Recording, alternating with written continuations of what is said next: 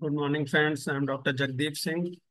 So today we are going to discuss double moving average method of forecasting. So what is it? The double moving average method of forecasting is a simple and commonly used technique for making short-term predictions based on historical data. This method involves using two moving averages to identify trends and make forecasts. The first approach to use for a time series data that exhibits a trend but no seasonality is the double moving average method. The double moving average method smooths, smooths out past data by performing a moving average on a subset of data that represents a moving average of an original set of data. Here's how the double moving average method works. So you need to understand. First moving average, MA1. Compute the first moving average by taking the average of a subset of consecutive data points, typically over a short time period. This moving average helps smooth out the random fluctuations in data, making the underlying trend more visible. Second moving average, MA2, calculate the second moving average by taking the average of values obtained from the first moving average. So whatever we have calculated in MA1, that value we need to consider. This second moving average further smooths out the data and helps identifying that trend more accurately. So third step is forecasting. Using the second moving average, forecast future values by extending the trend identified by the moving average. By analyzing the direction and steepness of the second moving average, forecasters can predict the future trend of the data. The method can be used to forecast for short-term periods and allowing for adjustments based. Please understand what is the formula. So the formula for double moving average is basically 2MA1 at time t minus MA2 moving average 2 at time t plus 2 divided by M minus 1.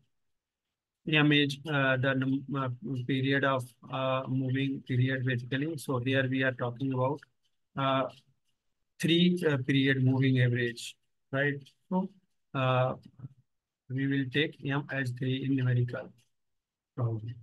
Then 2 divided by M minus 1 bracket MA1 at time t minus MA2 at time t bracket closed. So this is basically formula.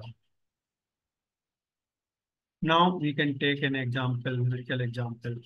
So you can see here there are 8 periods and actual data is given as 165.22, 146.64, 182.50, 118.54, 180.04, 167.45, 231.75, and 223.7. So this is the actual data it is already given. Now we need to calculate MA1. You can see in the that formula, MA1 is required at time t, then MA2 is required at time t to calculate this double moving average, right? So let's let's calculate 3 months MA1. So we need to calculate 3 months moving average. So how to calculate? You know that, right? So we need to add first three values, that is 165.22 plus 146.64 plus 182.50 divided by 3. So we can get this first value, one, which comes out to be 198.12. Similarly, we can check average of next three values. So that is 146.64 plus 182.50 plus 118.54 divided by 3.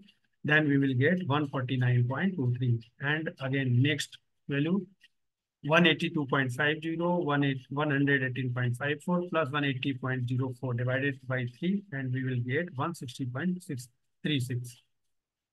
And similarly, we need to calculate and so on, right?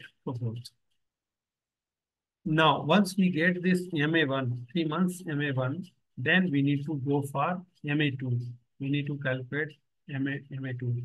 So for calculating MA2, 3 months MA2 moving average 2, basically we need to consider MA1, 3 months MA moving average 1.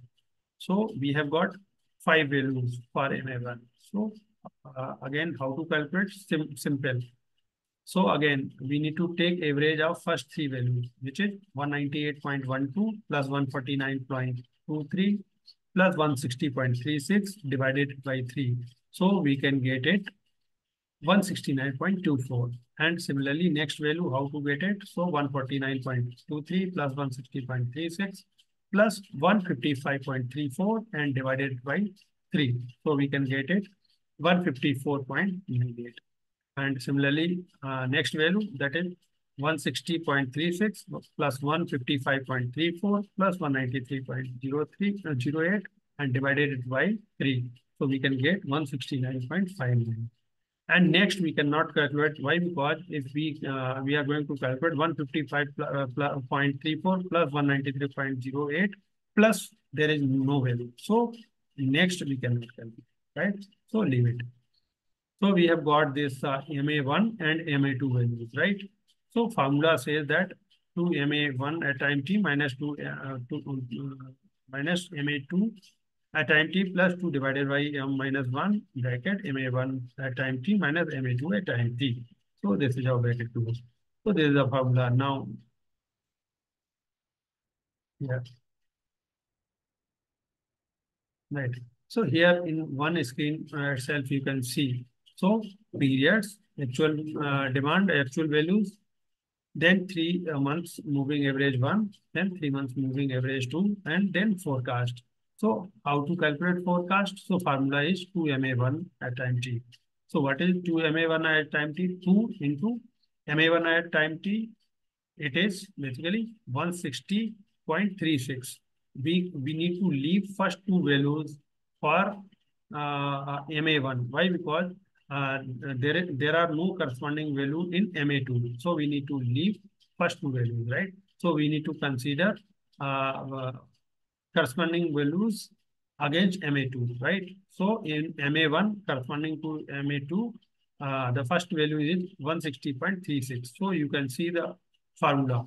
So 2 into 160.36 minus 169.24, which is MA2, first value of MA2, 169.24 plus 2 divided by 3 minus 1. 3 is basically 3 months moving average. So we have considered 3 and bracket 160.36 minus 169.24 and it will give us 142.61. So that is forecast for 6 period using double moving average formula, right?